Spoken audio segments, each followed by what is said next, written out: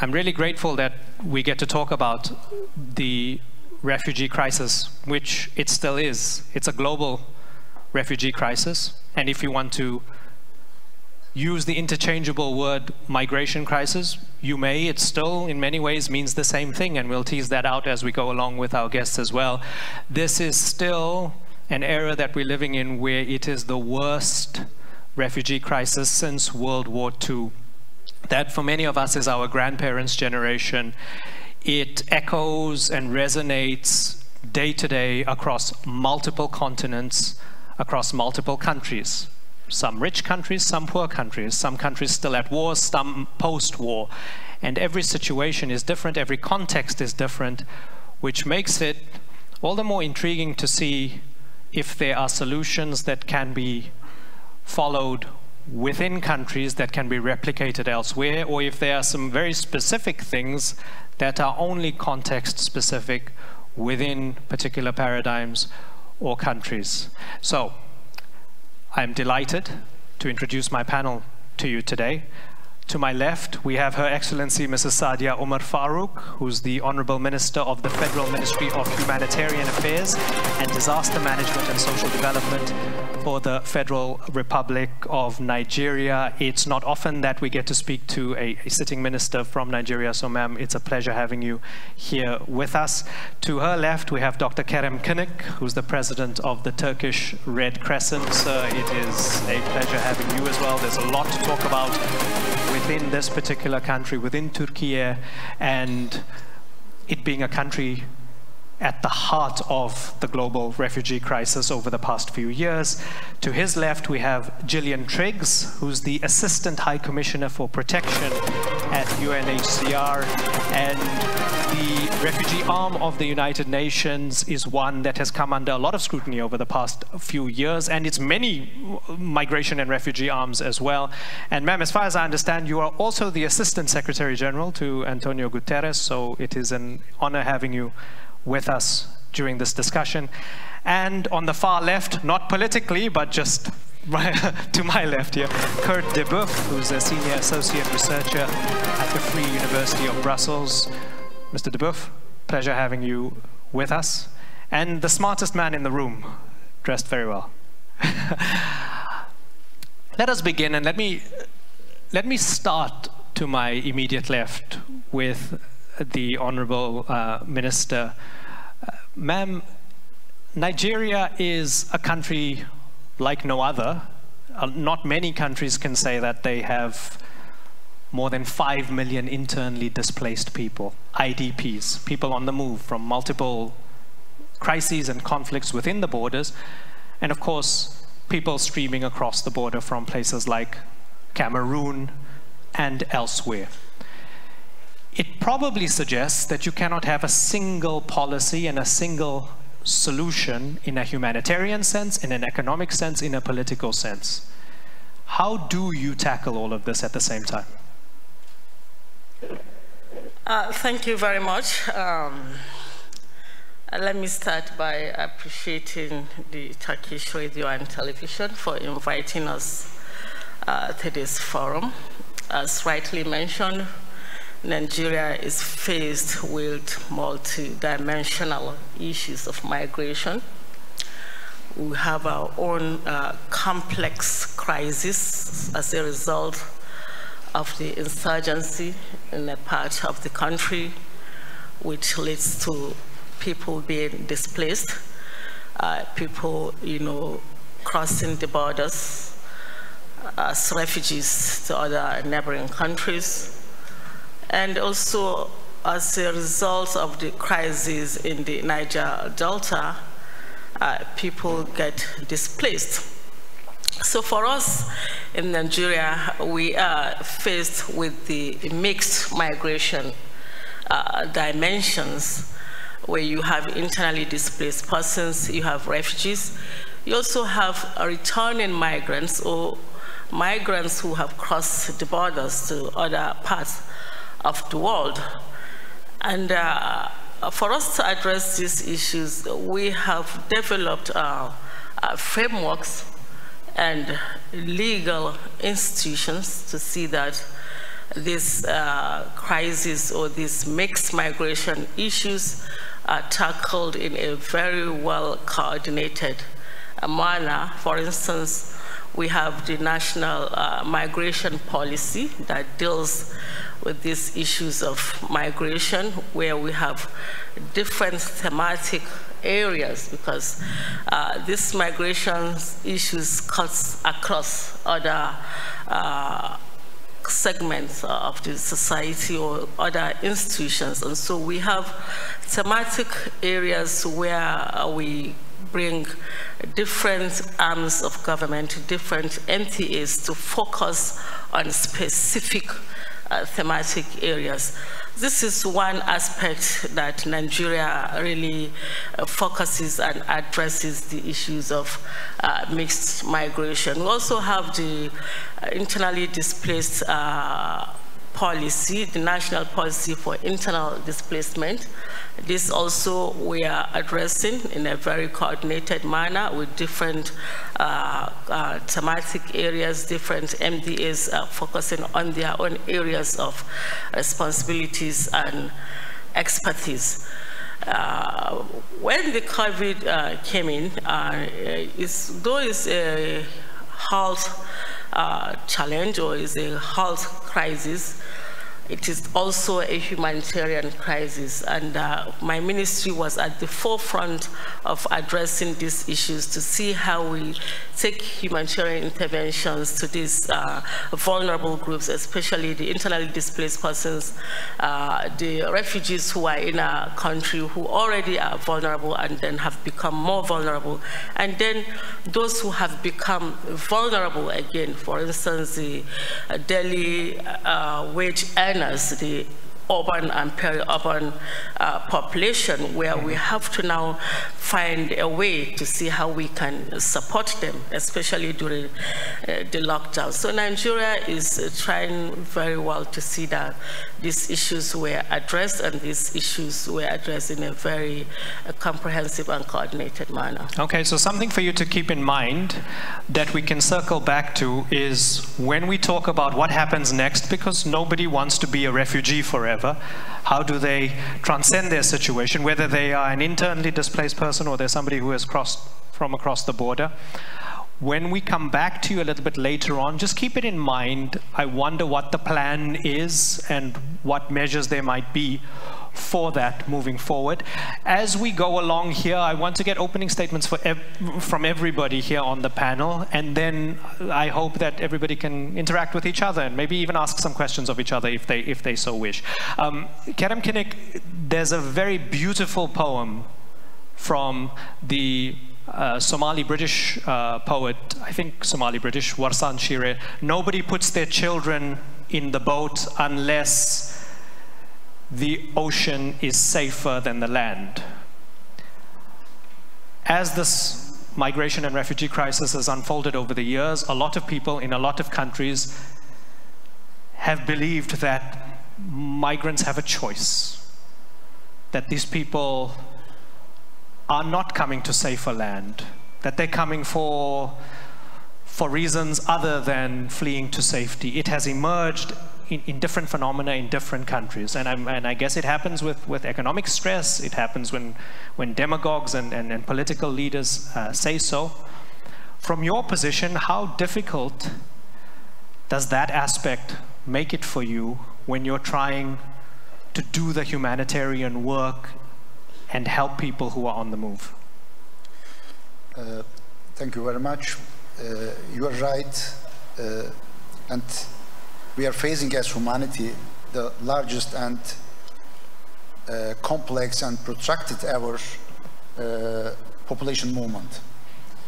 Regardless, regular or irregular migrants or refugees, forcibly displaced, internally or externally movement, but many root causes of those population movements.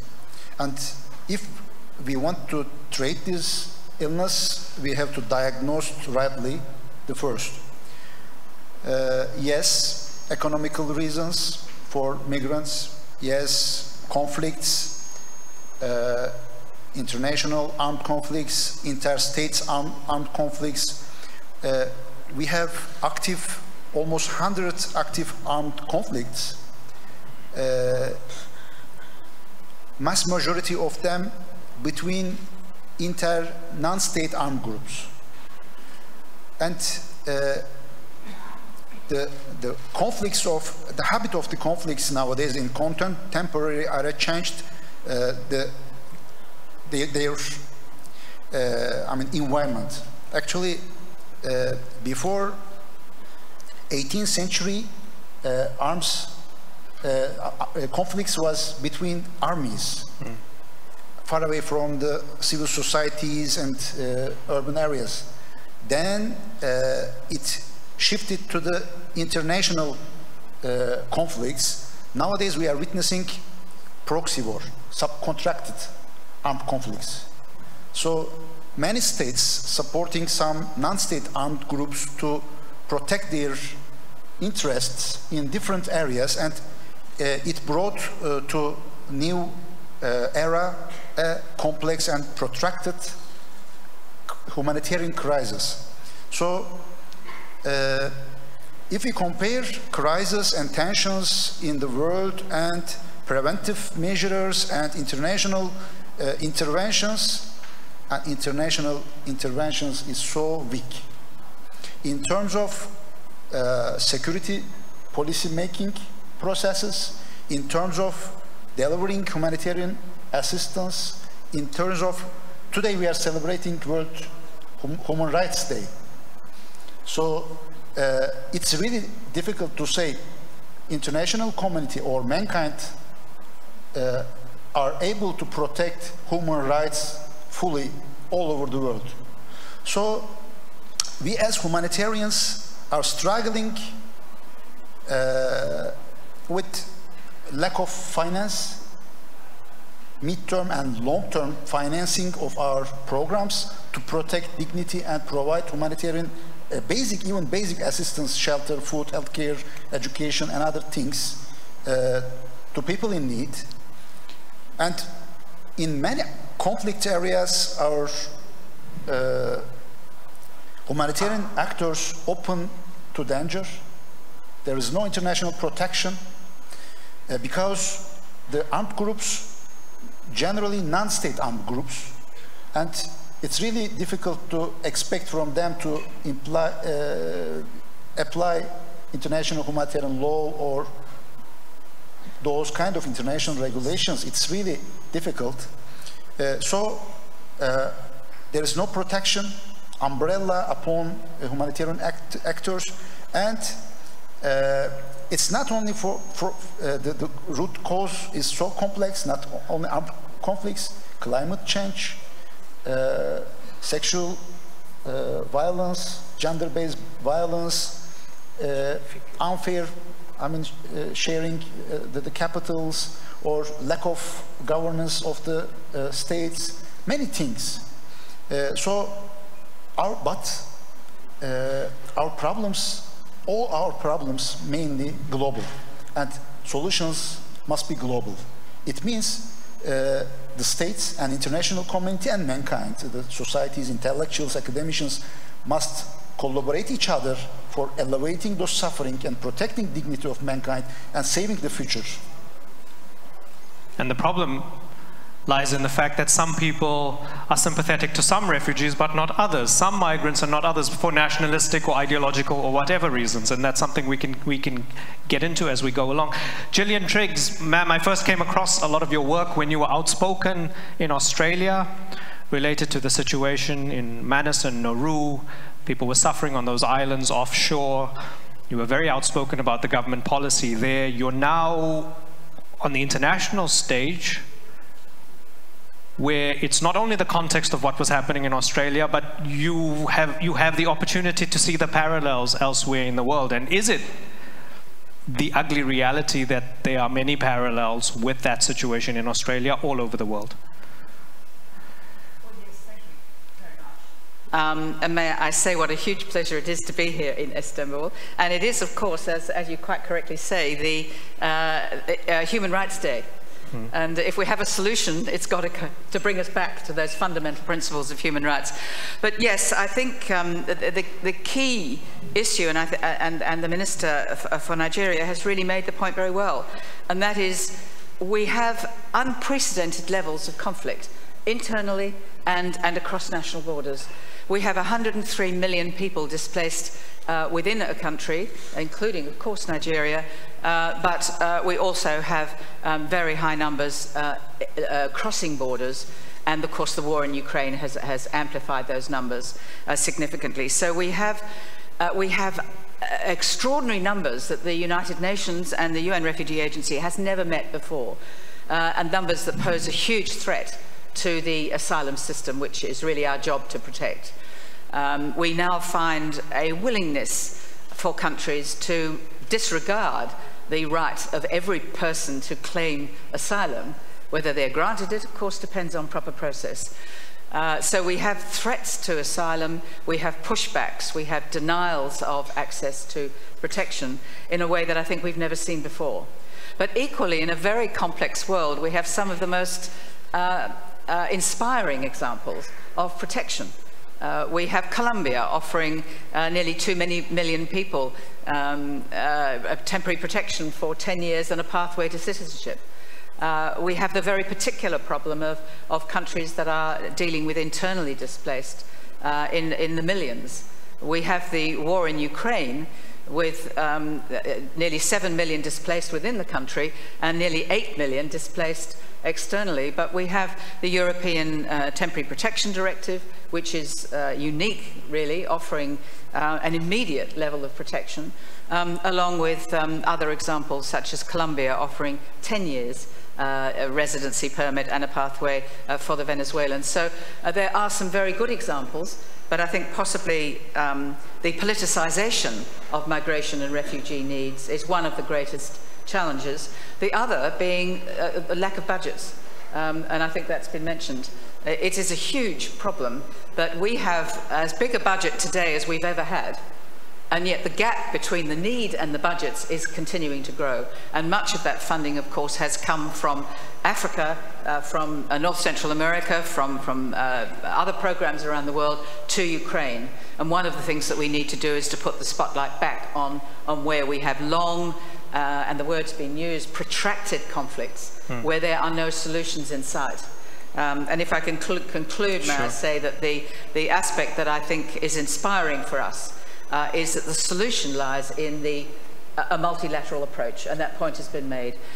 We have the Global Compact on Refugees and the Global Compact on Migration, and we can start to deal with the elements that the Minister has mentioned, the phenomenon of mixed movements. We have groups that might be migrants looking for a better opportunity in life, leaving poverty and inequality, but we also have others leaving clear cases of conflict and persecution where we need to find solutions. And I think we will only do that together through the multilateral system and through that really inspiring principle of the compacts, which is the equitable sharing of the burdens and responsibilities for people seeking international protection. How do you do that in the multilateral system when the pinnacle of that would be the UN Security Council, and you have members who fundamentally disagree on the causes of conflicts, on the solutions to conflicts, or even whether those who suffer as a result of the conflict are indeed suffering, or whether it's safe for them to return home, and so on. Because the devil's in the details, right? It's political actors who have to make political decisions in order for multilateralism to work. Is there a ceiling to what you can do as a humanitarian? Well, actually, we are very pleased by the title of this session, which is Beyond Humanitarianism. And what we mean by that, and hopefully you do too, is that of course we're a humanitarian organisation and we must first and foremost provide protection. But equally we know that the solutions lie working with development actors, with the World Bank, with the private sector, and working towards peace and peace initiatives. Your question is a good one. How do you respond to these issues when we're dealing with sovereign nations in the Security Council with 5 permanent members that can use a veto? How are we ever going to resolve it? And I would suggest that one way forward is the multilateralism through the compacts, which are not dependent totally on states. In other words, sovereign nations are, of course, arguably the most important members, but what's important about the compacts is that they're not legal documents, they're aspirational towards global sharing, but it's a whole of society approach, and that's why a meeting, a forum of this kind is so important. We now have the World Bank, we have the African Development Bank, we have civil society, faith-based groups, parliamentarians, scholars that we have with us today. We have all the non-governmental organisations, the big organisations, the Red Crescent, the International Committee of the Red Cross, and so on. What I'm suggesting is that we of course we have the structure under the United Nations Charter and the principles of human rights law, but we now have a softer system where, without legally binding obligations, you have a commitment to achieving joint whole of society and whole of international community responses. And I'd suggest that this is the way forward, working across our communities and coming together and working to support governments in dealing with the huge problems that they have to address today, with the point that's already been made, non-armed groups. So we're not dealing with classical wars in the main, although of course we have a major one on our hands at the moment. And what is a government or a nation but a collection of individuals and small little subgroups, right? So putting pressure on those at the top to make certain decisions. Kurt de Boeuf, we've heard a lot of depressing stuff here. I mean, we had some glimmers from Gillian as well, but it doesn't sound as if we're in a good place. One would have thought that reaching the year 2022, we would not have ongoing conflicts such as the situation in Ukraine. We would not have ongoing refugee crises. We would not have tens of millions of people displaced around the world, but we do. We are where we are. Give me something to hold on to that is positive about what's being done to fix the situation. Well, let me first say I'm not just an academic. I've also been around and have seen quite a lot of refugee situations, and in Egypt, in Syria, in Turkey, certainly in the south, and in Lebanon and so forth, but also in Europe. I live in Brussels, where I've seen, well, that migration, I mean, what it brings about. I would say there's a lot of agreement, and there's a lot of studies that talk about the causes of migration, which is, as I said, mostly conflict. Also future causes of migration, which is going to be climate change and so forth, droughts, which is already happening, of course. There's quite some studies about what migration is causing, and which is mostly formulated in let's say the word disruption. So it's seen as a big problem, as a crisis, like we've seen the last 7 years, migration is the biggest crisis since the Second World War. But one thing that has been, I think, understudied is what brings migration on the longer term to a society, to the world. And let me start with a very open door statement, which is, of course, we are all migrants coming from Africa 2 million years ago. I know it's a very long time ago, but just imagine a world without migration, a history without migration. The United States would not have existed. Turkey would have never been Turkey. So, I mean, most of the countries in the world are the product of migration one way or another. And I know this all sounds a bit like ancient history, even though some things are really 20th century stuff. But I live in Brussels, where 60% of the population living in Brussels is not born in Belgium.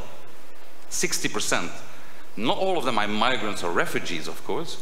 But the question is, I mean, what with a country or a city where a lot of different people come together from different backgrounds, some from their will, other ones pushed by conflict or economic reasons, and many see Brussels as a problem. You know, so Brussels is I mean, there was the football game where the Morocco won, and there was some fights in the street. It was all not big, but it was seen as a massive problem.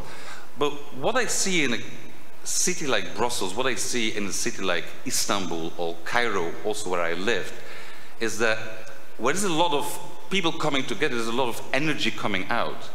And I think that we've been talking about the politicization of migration, and it's always seen as a bad and dangerous thing. And we will come back to it, I think, with other questions. But this politicization is always seen as the extremes say it's extremely bad, it's dangerous for our society, while the others say, well, we'll try to manage and so forth. But nobody is looking into what are the positive aspects of it. And I think there are many, and I think there are many unknown. And that's perhaps one aspect that we should all look better into, look beyond the disruption, I would say. Although you're saying that the world was shaped by migration, some of the greatest cities in the world were shaped by migration, that's true, that's a fact.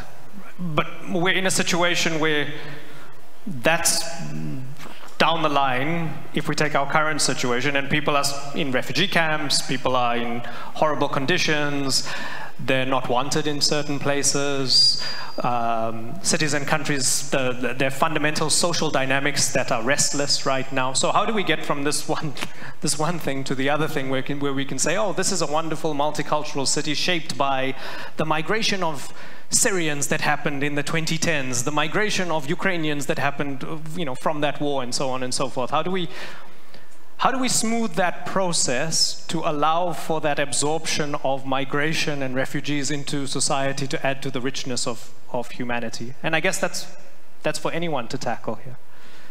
Who wants to have a go? Go ahead, Kurt. Let me tackle it theoretically. Yeah. I mean, why do we have refugee camps? Because they are not welcome in the cities. And that's actually has been always the case. The ones who lived in the city didn't welcome the new guys. But they came anyway, and then they became part of the city, didn't welcome immediately the new guys, and so forth. And it's a continuing process of renewal that eventually shapes the city, and that's how it's going to be. People can't live forever in refugee camps. I mean, whoever has visited refugee camps, that's the place you don't want to be. So the people are imprisoned in a way, in some way or another, and there's no future. So there has to be a solution, and the solution is only absorption, going beyond the disruption scheme. But I think that it is happening anyway, but let's try to figure out the story, how this has happened in the past and how this can work in the future. Okay, and I guess let me then sort of alter that question a little bit. Kerem Kinnick, for some people the solution is send them back to their home countries. And that is a position that is very hard, it's very synonymous in many ways with political demagoguery and populism. That's an ugly solution as well, in many ways. Tell me how you take the problem that we have right now and we transcend it into making it something livable moving forward. According to facts and figures by 2020, we have 271 million migrants, and by the Ukrainian crisis, 100 million refugees, forcibly displaced people nowadays. 60% of total migrants living in or seeking refuge or taking shelter in developed countries, which is normal, it's economical reasons. The 40% of migrants still in the developing countries. Upon IDPs or refugees, it's a kind of burden on developing countries as well. Besides all those facts and figures, and we will celebrate by 17th December the 4th anniversary of Global Compact on Refugees, and it's a kind of international initiative and declaration upon refugees to protect their rights and dignity, to support host communities, and to ease voluntarily returning process to origin countries, and to support resettlement of refugees or migrants to third countries. But what's the outcome of this compact? Actually, only 34,400 people resettled in third countries. So what else? By the last year, we have 6,000 dead fleeing their countries, the migrants.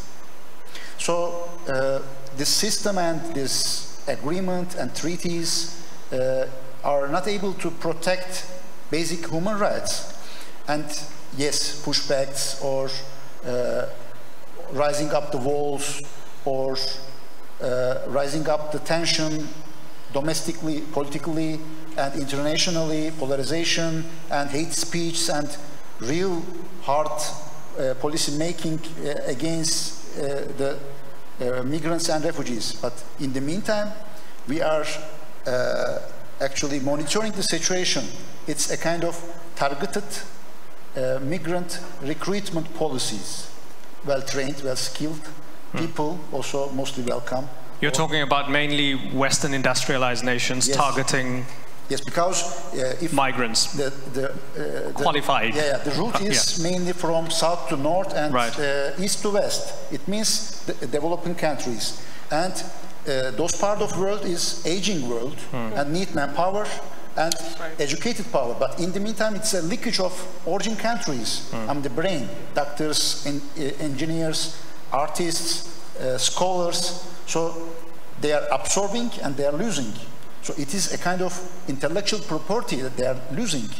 And it is a kind of value for the developing countries. It's not the migration, it's not the humanitarian policy, it's a kind of development policy, unfair development policy. But in the meantime, it's the real, the fact actually. So many countries, Hungary, established by the Turkish population, Hungarian coming from the Central Asia. So it's fact. But in the meantime, we need to reach common understanding as all humanity, how we will protect people on move, and how we will stop criminals smuggling or human trafficking or other well-established and innovative networks. These industries that build up around really it. Huge industry. So we need holistic approach. Right, and Minister Sadiya, Umar, Farouq, you were nodding in agreement there. When Kerem Kinik mentioned countries having this dual problem of losing people and having to absorb people, I'm assuming Nigeria has to grapple with that. Yes, that's very correct. I was nodding to that because once we stop looking at migration and displacement just as mere numbers, they are reflective of the changing nature of the world today. Therefore, anti-immigration is not productive and is not an option. As you rightly mentioned, the other part of the world now is losing their labor force because of aging.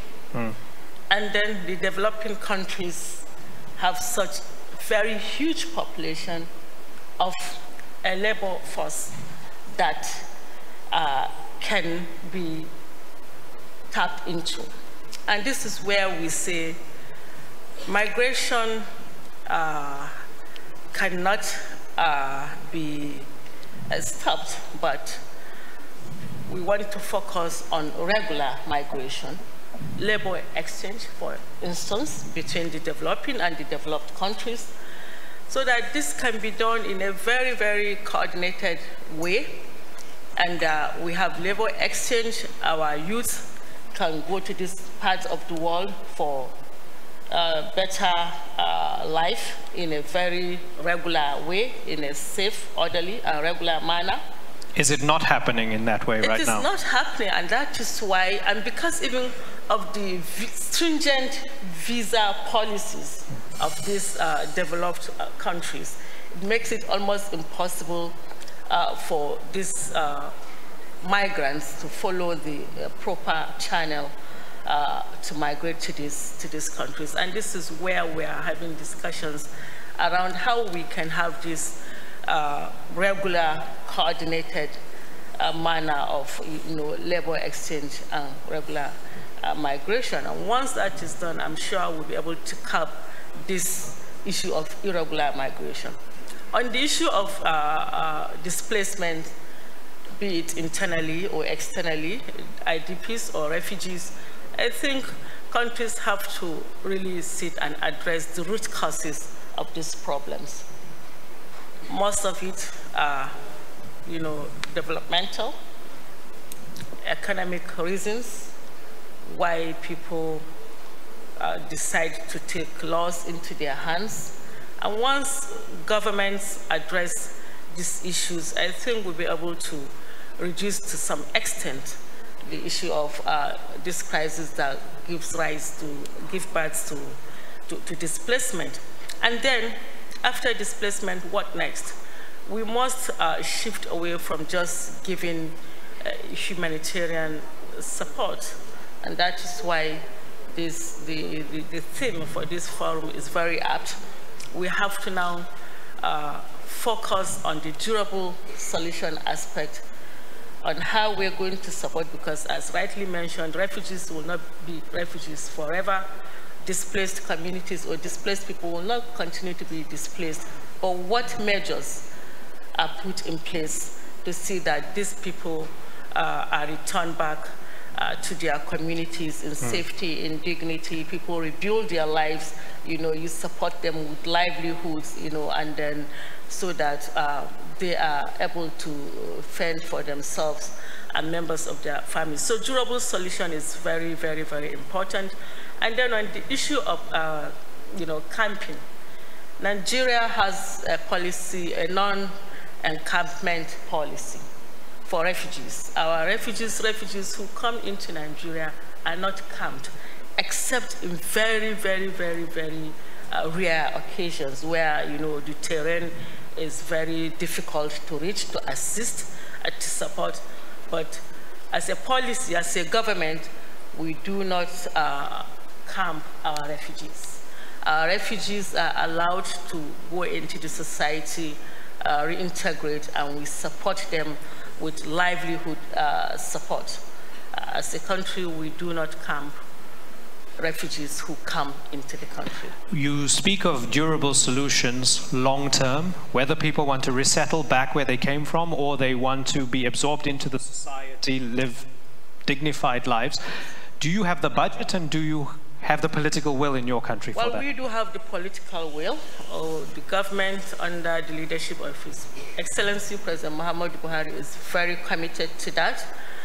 For instance, in the northeastern part of the country where we have this insurgency issue, the issue of the Boko Haram insurgency, the government has created different platforms and agencies whose mandate is to really address the issue of this durable solution, recovery, reintegration, resettlement, rehabilitation of this affected population that have been displaced. For instance, we have the Northeast Development Commission, which is under the purview of my ministry, and the mandate, the core mandate of that agency is to rebuild, is to recover, is to resettle these displaced communities back into their communities in safety and in dignity, those places that is safe to return. We have started returning them. We have rebuilt their houses. We have put in place infrastructures that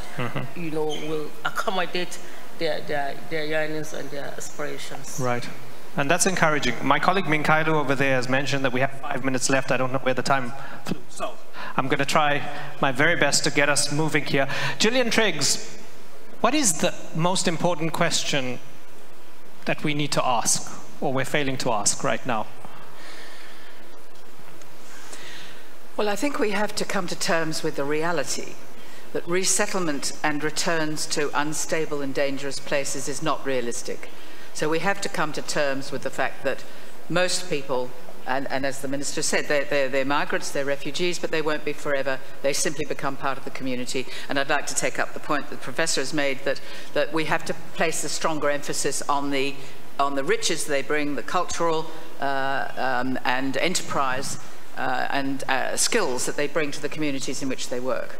But I think the really important question that we now need to look at more deeply is root causes. We cannot keep doing what we're doing. Next year we will report more people, and the year after we'll report even more. So we have, as a global community, to face the reality of looking at poverty, inequality, especially gender inequality, of course conflict and violence. And we have to work on this together. But that involves, to a very significant degree, the transfer of significant development and investment funds to those countries that need to adjust to those root causes. So we want to work with host communities like Turkey, the largest host community in the world, nearly 4 million people. They have to be supported, and other countries, of course, take not dissimilar numbers. We have to adjust to those realities. But eventually, the issue is going to be to ensure that we've invested to stabilize populations and to create an environment in which people are not having to move from the south to the north and the east to the west. It's unsustainable, and it's not addressing the fundamental issues. And I think because of the sheer dimension of the problem that we're dealing with today, I think we're more able to discuss this sensibly. And so a forum like this is very, very welcome, because it raises an awareness, and each of the points that my fellow panelists have made is right, but we have to work together.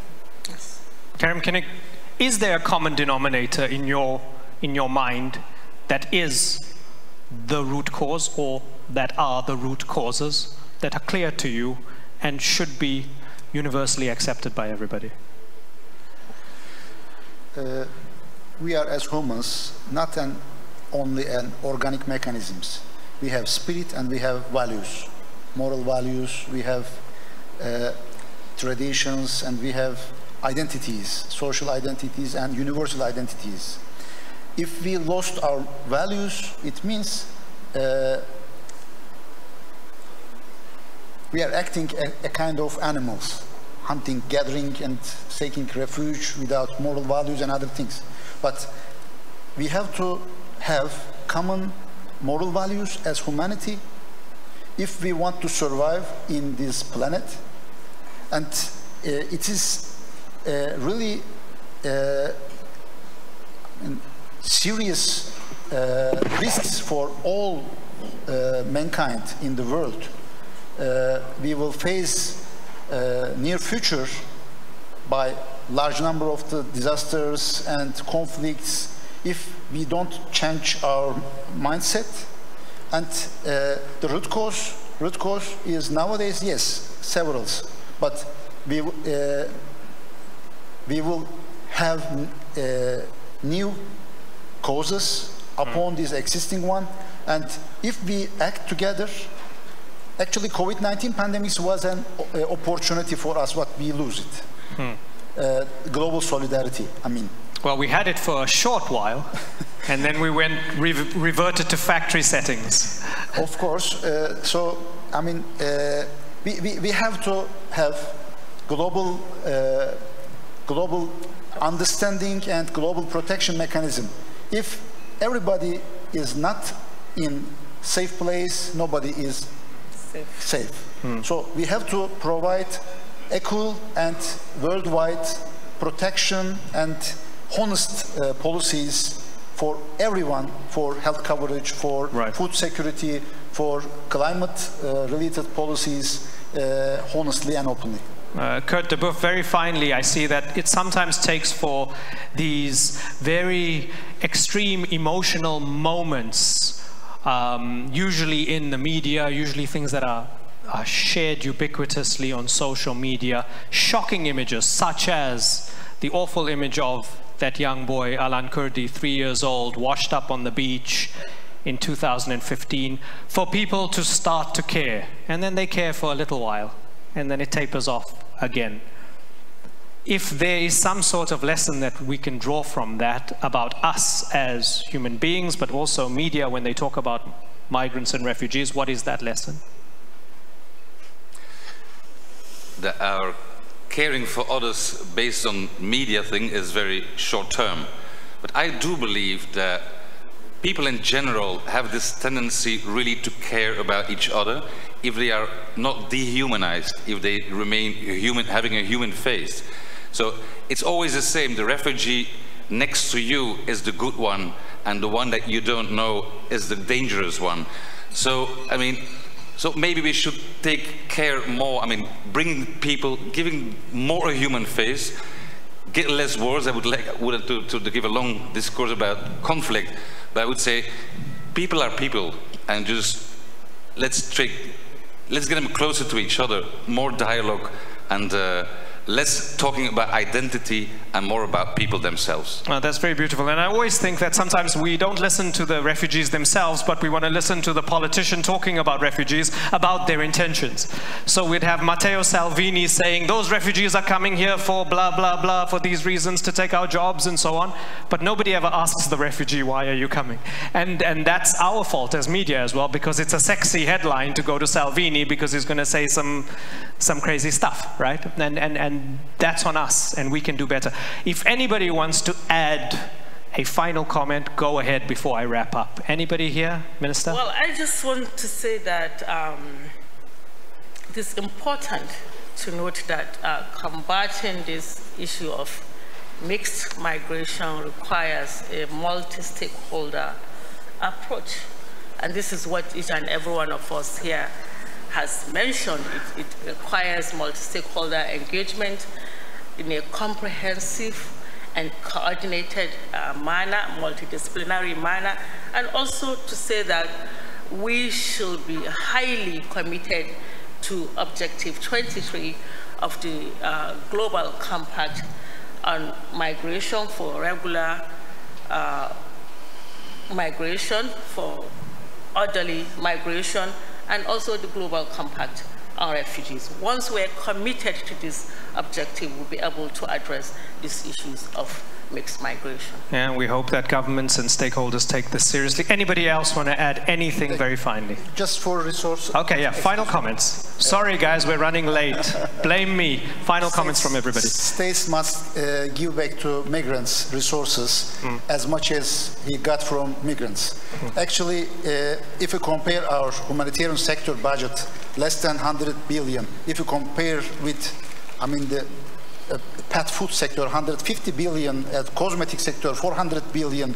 So it's really a shame to have this kind of small, I mean, scale budget as total humanitarian landscape. Gillian? I'd just like to add to the Minister's point, orderly, coherent migration, labour mobility, education, family reunion, community sponsorship at the local level, listening to the voices of refugees.